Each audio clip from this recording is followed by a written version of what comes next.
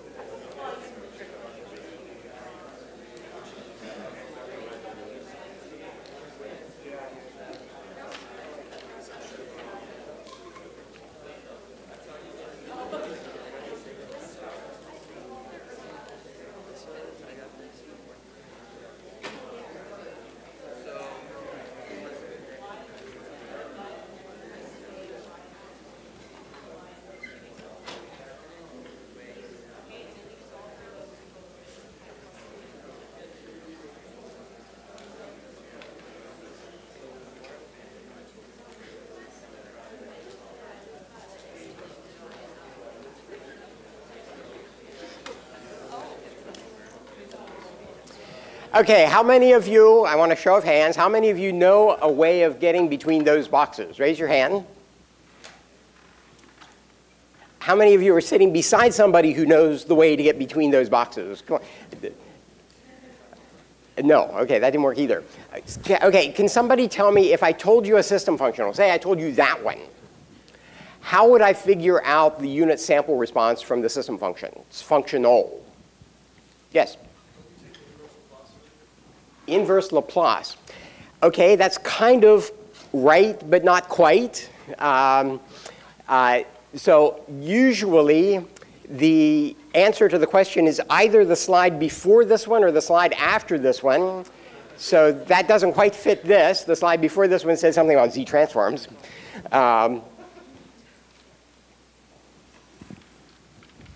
Can somebody think of a way, if I told you the system functional is this thing, how would you derive the unit sample response? Yes? Convert it into a difference equation. That would work. So what you could do is go from this box to that box. Then if you had this box, how would you get the unit sample response? Yes? Put a delta into the difference. Think about the difference equation being a system. Put a delta in and see what comes out. Exactly.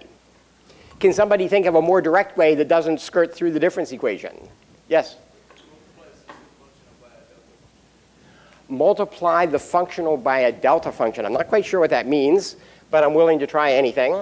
1 over 1 minus r squared. Multiply that times a delta function. What do I do next?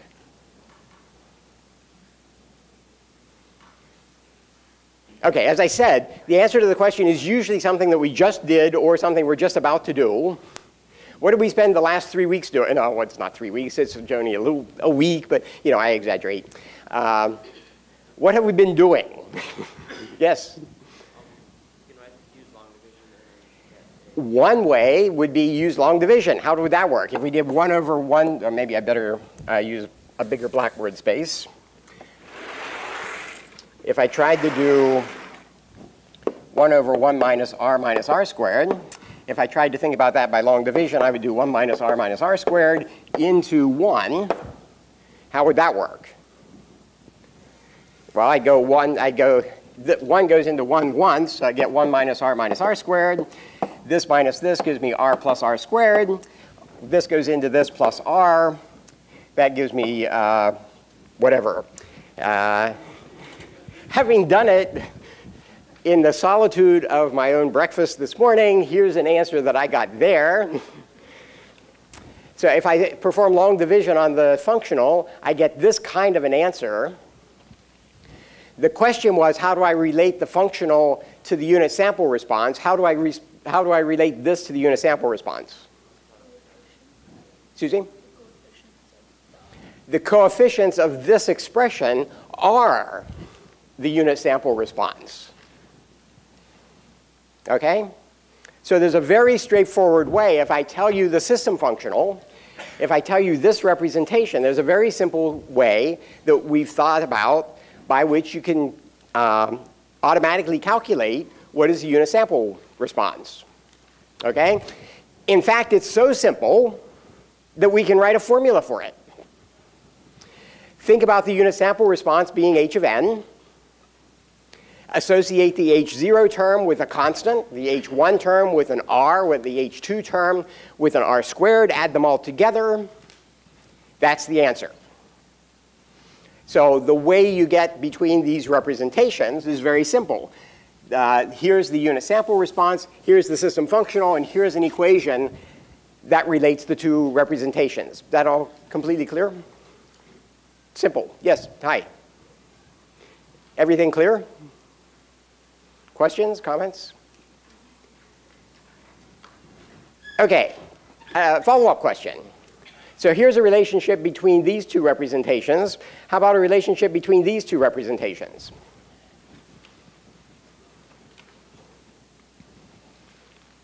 Yes? Same relationship, just use one place R. Precisely. So it's really, so we got this one in the previous step. R is just 1 over z, so we get this. So we get a relationship that looks like that. Okay, that relationship is the basis of today's lecture. We call that relationship, so that relationship represents a mathematical relationship between a function of z and a function of n. And we call that relationship the z transform. So that's the topic for today. We're going to think about systems not as an operator, but as a mathematical function, h of z. So the first thing to realize is that this transform then, this thing that we're going to be worried about today, is a map between a discrete function and a continuous function of z. And even though it's been motivated, I motivated it by thinking about how it would relate to a system, that relationship between a function of z and a function of n is something that you could do on any discrete time signal. So in fact, if you have any signal x of n, we can think about the z transform of it by simply thinking about what that equation is telling us. How does it map from a function of n to a function of z? I've written it in a way that you might not have anticipated. You might have thought I would have started at 0. That's just because we're going to do what's called the bilateral transform. There are many kinds of z transforms. We're going to do this particular one. Other classes that you might take may use something called a unilateral. If you're not taking such a class, there's no good reason for you to know that. If you are taking such a class, we're doing bilateral. That just means two-sided, and we'll see by the end of the hour how that makes some things simpler. The big picture is identical, whether you do unilateral or bilateral, but there are differences. Okay, simple z transforms. What's the z transform of the simplest signal that we can imagine? Simplest signal that we can imagine is the unit sample signal. It's 0 everywhere except n equals 0. At n equals 0, it's the simplest possible non-zero answer, which is 1. What's the z transform? Well, that's trivial. You stick it in the formula. The only non-zero answer is at n equals 0. Stick in n equals 0, and we get that the answer is the z transform is 1. What could be easier? Good. Simple signal in time, simple signal in the z transform.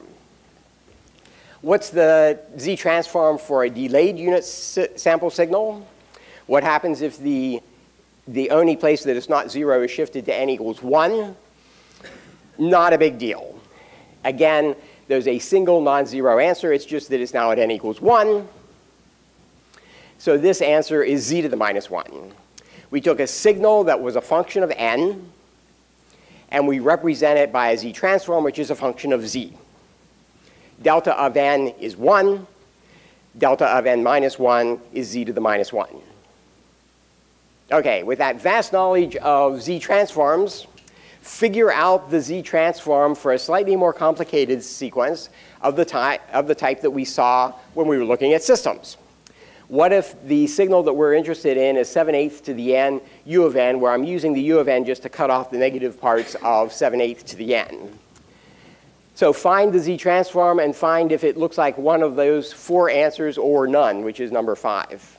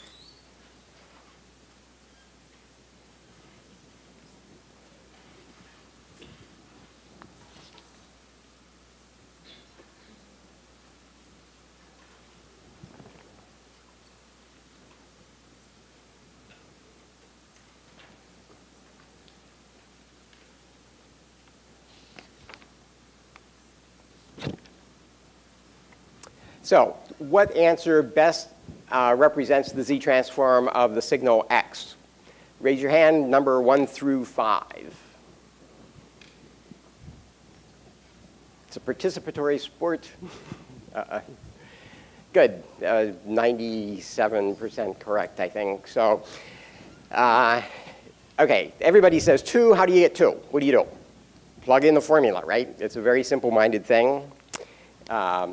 If you were to think about this signal and think about the definition of the Z transform, just substitute this particular signal, 7/8 to the n u of n, in where there would have been the x of n, and try to close the sum, right? It's a geometric sequence. We've had lots of experience with geometric sequences that was in the homework, and so we all know that the answer to summing a one-sided geometric sequence is something of the form 1 over 1 minus a. Okay? Easy, right? So the idea then is that we understand a general rule by which we can map a function of time into a function of z. So the function of time has to make sense everywhere. We want that to be true.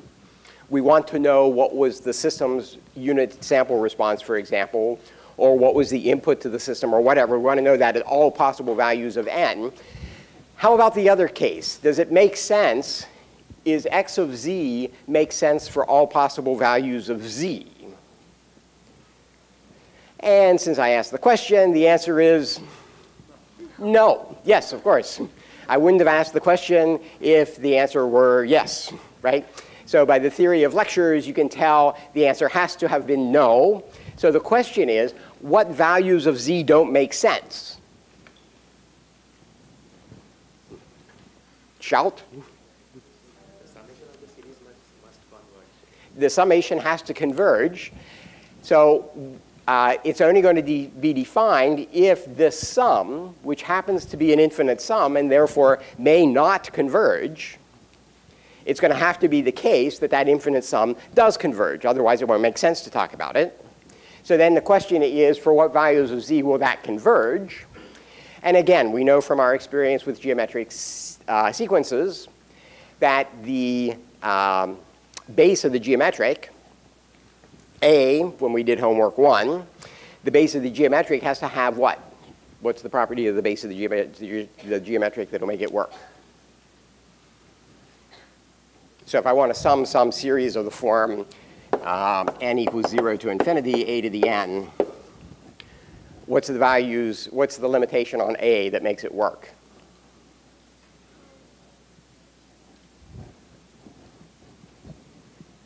Okay, you're not saying it loud enough, or clearly enough, or I'm too dense or something. Less than 1? Yeah, so we need something, we need abs less than 1, right? So we do the same thing here. We're going to have that the geometric base, 7/8 1 over z, has to have a magnitude that is less than 1.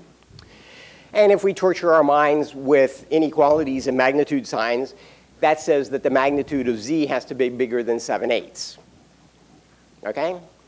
The important idea is that when we characterize a z transform,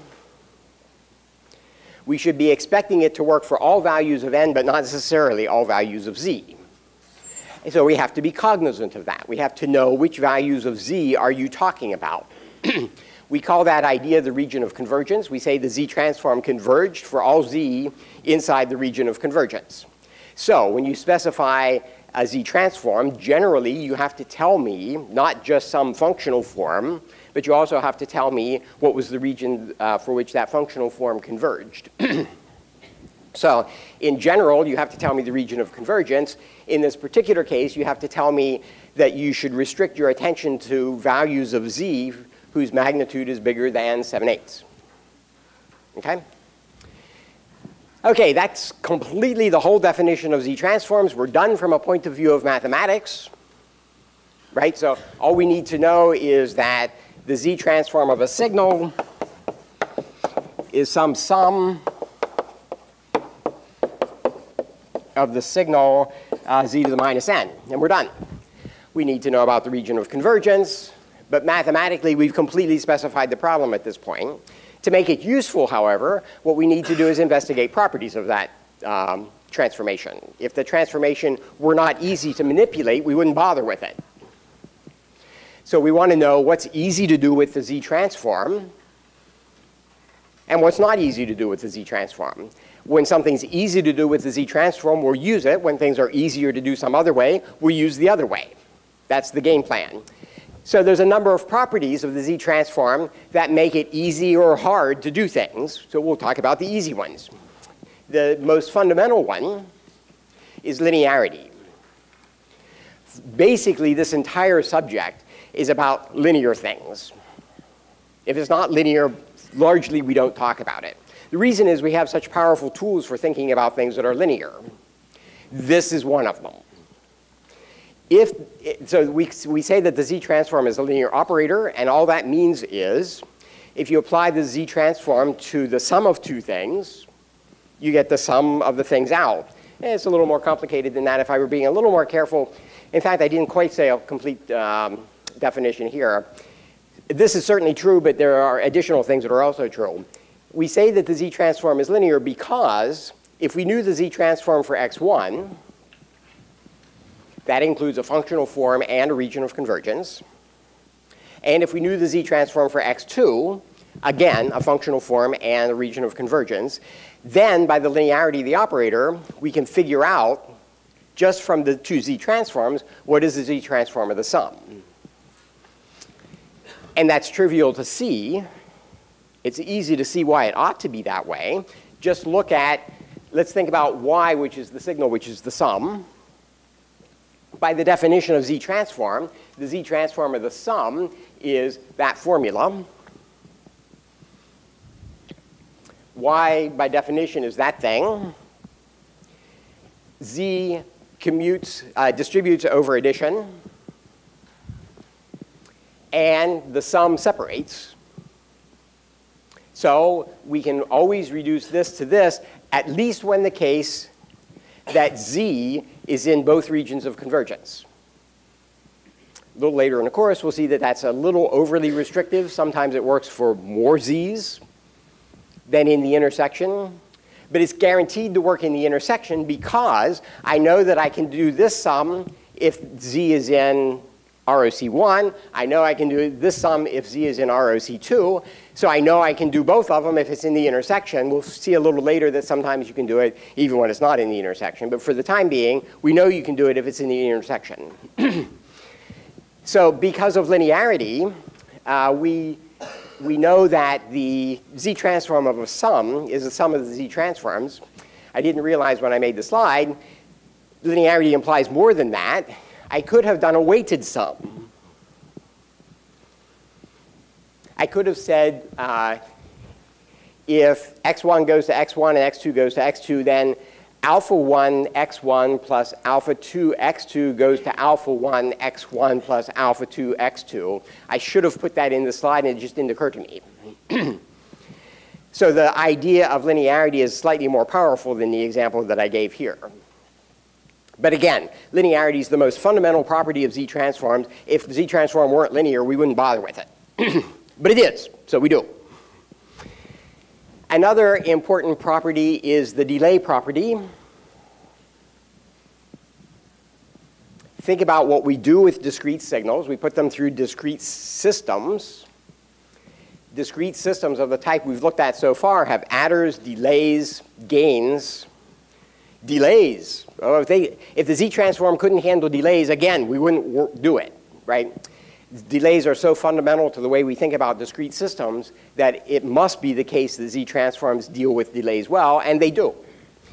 We've already seen two examples. The first example I did was the unit sample signal has a transform of 1, and the delayed unit sample signal has a transform of z to the minus 1. So there's a simple relationship if I knew the first, how I could find the second. More generally, if I had a signal x and I knew its transform x, then I could readily compute the transform of the shifted version just from the transform of the unshifted version. And that's, you can see how that would work mathematically. Let's call the shifted version y. Then the transform of the shifted version is given by this expression. By the definition of shift, y of n is the same as x of n minus 1. And now all we need to do is massage the math so it ends up looking like the definition of a z transform. So the way to do that would be to substitute m for n minus 1. Then we get something that looks more like a z transform. And if we bring this minus 1 out front, it looks exactly like a z transform pre-multiplied by z to the minus 1. So the delay theorem just says, if I already know the z transform of a signal, then to find the z transform of the delayed version of that signal, simply multiply the original z transform by z to the minus 1. Okay, so far I've talked about two properties of z transforms, linearity and the delay property. And in combination, they let me do a lot of stuff with discrete systems. So think, for example, of a system, a discrete system that can be described by a linear difference equation with constant coefficients. If you can describe a system that way, then you can write the relationship between the input signal x and the output signal y that looks like a difference equation. Then, if you take into account that the z transform is both linear and has a simple representation for delays, I can take the z transform of that difference equation and get a new expression. So the difference equation represents an equality between two sums of time domain signals. Taking the z transform of that equality tells me some equivalent relationship of the z transforms.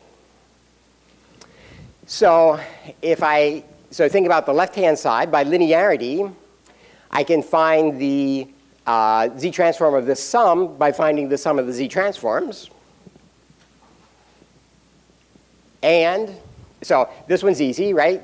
The z transform of y of n is by assumption y of z.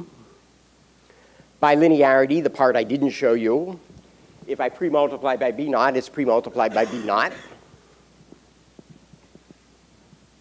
Because it's linear, I can just add the next term to it. The next term looks a lot like the previous term, except that it's shifted. But shift is easy. You just put z to the minus 1 in front. So this term just becomes b1 z to the minus 1. This just becomes b2 z to the minus 2. And the whole thing factors. Same sort of thing happens on the x side. And you end up with a very simple statement. The z transform of a system that can be represented by a difference equation with constant coefficients is the ratio of two polynomials in z to the minus 1. This is a polynomial in z to the minus 1. Or if I multiply top and bottom by z to the k, I can make it look like a ratio of polynomials in z. Yeah?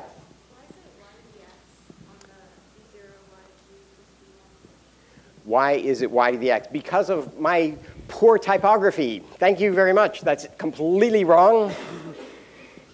Okay, so I'll try to remember that when I get to my office and change it before I post it on the web. Thank you. So this is y of z, this is y of z, this is y of z. That is, and you can see I used Emacs. So I copied the formula and got the single error to turn into 2. It's always very good when you can do that, right? Something like that. Okay, so the point then is that simply by knowing that the z transform is linear and has a delay property, it results in a very simple statement about the z transform for a system that can be represented by such a difference equation. Okay, now we use a little bit of knowledge about polynomials. We use the idea that the fundamental theorem in algebra. Anybody have any idea what that is? Nah. Fundamental theorem of algebra, what? That was a long time ago. Long time ago. If it was long for you, think about when it was for me. No, you can't think that way. Yes?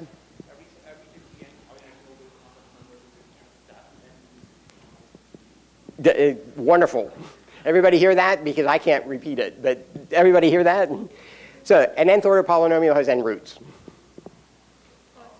Roughly speaking. I'm not a mathematician, right? I'm an engineer, right? An nth order polynomial has n roots. Okay, and then the factor theorem, surprisingly enough, that says you can factor things. So the idea then is that if I can represent the Z transform as a ratio of polynomials in Z, there's a factored form. And that's the basis of a decomposition that we will make extensive use of. You've already seen extensively the roots of the denominator. They're the poles. We will similarly define, because of this manipulation, the roots of the numerator. They're the zeros. Okay? So, and it's pretty easy to think through then how there's a relationship between, it's all about relationships, right? When I introduce something, I want to think about how the thing I just said relates to everything else I've ever said. There's a simple relationship between poles and regions of convergence. Turns out the regions of convergence are always going to be circles. That has circles in the z-plane. That has to do with things like convergence of geometric sequences. If I build my system out of adders and delays and gains, then I have that complex set of reasoning that gives rise to the idea that I have polynomials. That's going to give rise to, if you think about poles, partial fractions. Each of those is going to have some kind of a characteristic response. It's going to be a geometric sequence. Each of those is going to have a convergence property that has something to do with a circle in the z-plane. Each of those circles is going to be bounded by a pole. So the upshot of all that stuff is there's a relationship between poles and regions of convergence. Regions of convergence are always going to be circles in the z-plane, and they're always going to be bounded by pole. And we've seen an example of that already. If we had a geometric sequence that was defined only to the right of n equals 0, if it's non-zero, only at n equals 0 or bigger, then we get convergence inside some region defined by when the base has an absolute value that's less than 1. That's a circle in the z-plane. And the pole, which is alpha, turns into the edge of that circle of convergence. So the regions of convergence for these kinds of systems will always be circles in the z-plane, always bounded by a pole. Okay, enough of my talking. What dt signal has the following z transform?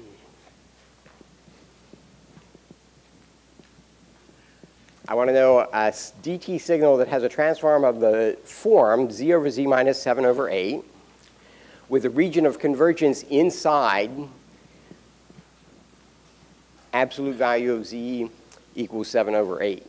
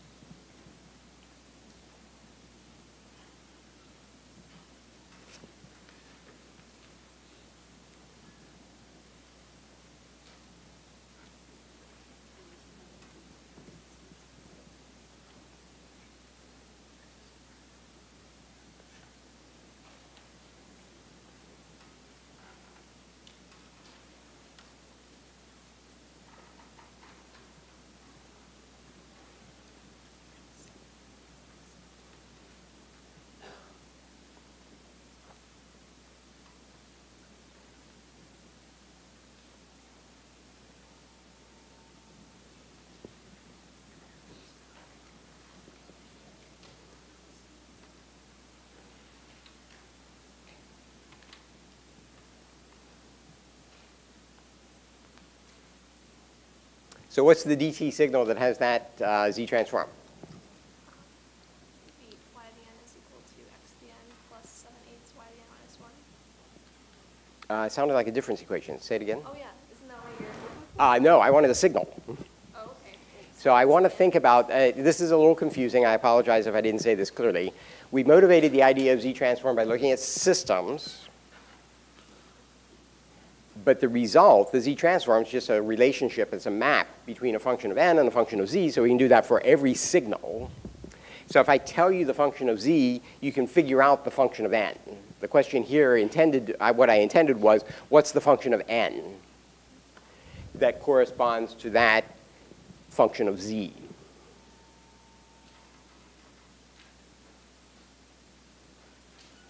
Yes?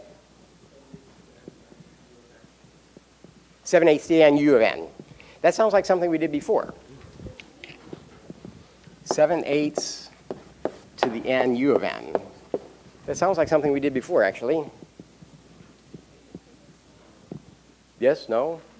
Something we did before is a good thing, right? That's one of the general rules, right? When I ask a question, look at what we did before. That's a good rule. Is that the same z transform we did before? Yes. Yes, yes. The region of convergence that we did before was outside 7/8, and the region of convergence I asked for in this problem is inside 7/8. So what's the effect of switching the region of convergence? Ugh. What happens if I switch the region of convergence?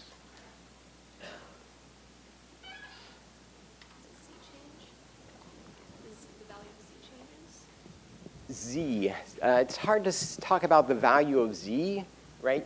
Z,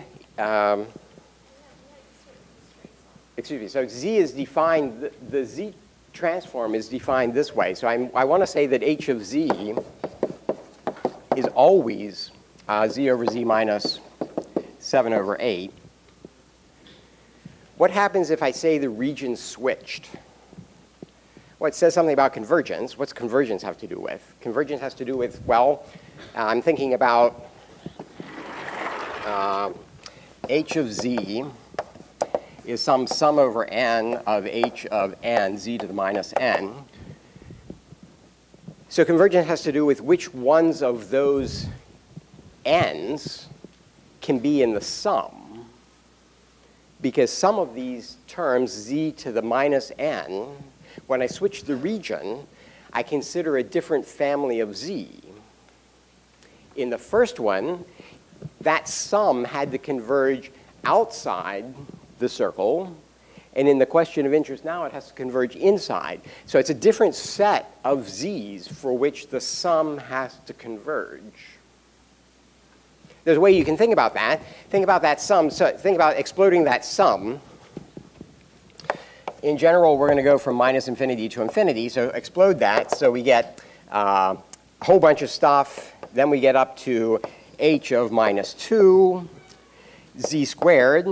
Then we have h of minus 1, z. Then we have h of 0, z to the 0, which is 1. Then we have h of 1, z to the minus 1. Then we have h of 2, z to the minus 2, etc. Right? That's what the z transform always looks like. Which of those terms are the most convergent when I have a z with a large magnitude?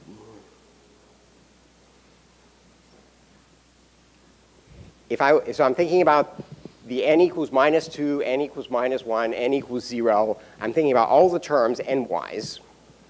Which of those terms is the most convergent if z has a large magnitude?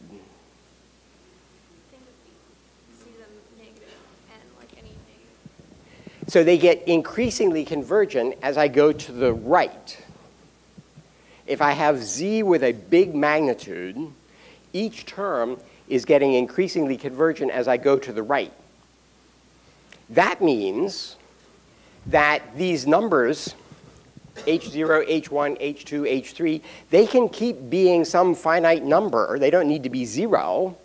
And it will increasingly come closer to 0 as I keep going to the right. The implication of that is something that's very important. So the implication of that is that a right-sided signal,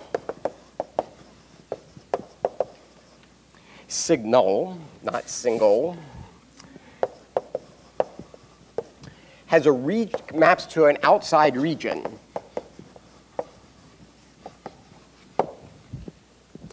If I want the sum to get increasingly convergent for large values of z outside regions have to take all the values no matter how big they get. Okay, I want things to be on the right. I don't want things to be on the left. Things on the left become decreasingly convergent. And a corollary of that, left-sided signals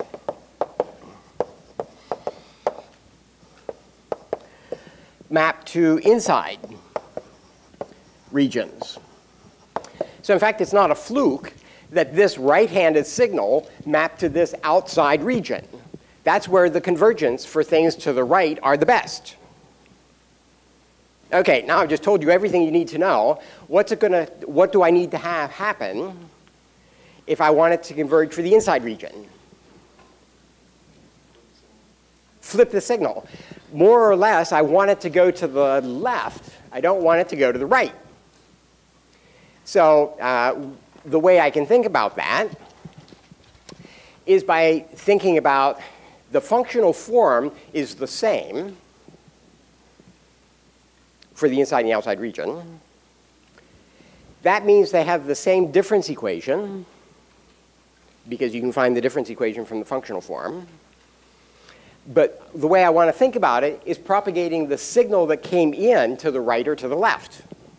So rather than iterating forward in time, which is what we did before, one way I can think about it is let's iterate backwards in time. Rather than solving for y of n plus 1 in terms of y of n, solve instead for y of n in terms of y of n plus 1. Run it backwards. Difference equation doesn't care. If the difference equation doesn't care, the functional form will be the same. So run the difference equation backwards. So if you think about doing that, rest starts to say the system starts.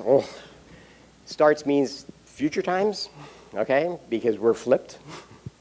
So the signal starts at 0. That means it starts. That means at large values of n, the signal y is 0. So I fill in this table with a bunch of zeros for big values of n. So n's decreasing this way. I'm working from toward 0 toward the left. So I assume that I start at rest. That means the output is 0 for times on the right. I want to find the unit sample response. So x is 1 only at n equals 0. And now I just compute each entry by sticking it into the difference equation. And so I've done that. So you stick these values into the difference equation, and that lets you compute y of minus 1. So substitute y of minus 1. Y of minus 1, it depends on y of 0 and x of 0. Similarly for all the entries. And then I can make a plot of that, and I get a function that looks like this. It's a geometric. I'm not surprised by that. The geometric is kind of facing the wrong way. It was 7/8 to the end. It looked convergent. This one looks divergent that way. But I'm multiplying these h numbers, which are blowing up that way, by numbers that look like z squared. So if I make z squared small enough, it'll still converge. That's the idea. Okay? By flipping the region of convergence, I've changed the magnitudes of these numbers, and I've changed which side converges best. I've made something that it's an inside region. It was converging for z values inside some region. So it's become left-sided. So the idea then is that I have two different kinds of time signals that are both associated with the same functional form of z. They differ by the region of convergence. That's why when you tell me a z transform, you have to tell me the region of convergence. Okay? Okay. So I've given some exercises. I'm running out of time. The best thing to do is to think about the exercises offline. I could lead you through the math. That's never very inspirational. So what I wanted to show you is that there's many ways that you can go about expressing a complicated form by partial fractions to get a simpler form that can then be inverted this way. So that's the point of this exercise. So I went through in the notes, and the notes are online. So in the notes, I went through 3 different ways you can think of the answer, and all of those answers give you the same functional form, right? So it was an exercise in thinking through how you do partial fractions. But there's one more thing that I want to talk about, and that is that a lot of these problems, one of the biggest uses of z-transforms is to solve difference equations. Z-transforms are great for that. I've already talked about that. By using a z-transform, you can take a difference equation, think about the difference equation, think about the input, take the Laplace transform of everything you get at Laplace transform, a z-transform, sorry. Slipped, next time it'll be Laplace transform. Take a z-transform, you end up with a z-transform, and then the trick is to recognize the inverse z-transform. There are ways of thinking about that as a mathematician. Those ways are not easy. So, by and large, we will never do this. If you would like to do that, I highly recommend course 18. Okay? It is certainly something that people in course 18 do all the time, but there are always simpler ways that we will do it. And those simpler ways derive from thinking about properties of the z-transform. And we'll think more about those as we go forward in the course. So the point of today was to emphasize that there are lots of different ways of thinking about dt systems. You should be able to think of all the relations between them. And in particular, today we talked about this thing, a mathematical relationship for how you can go from a unit sample response to a system function. See you next week.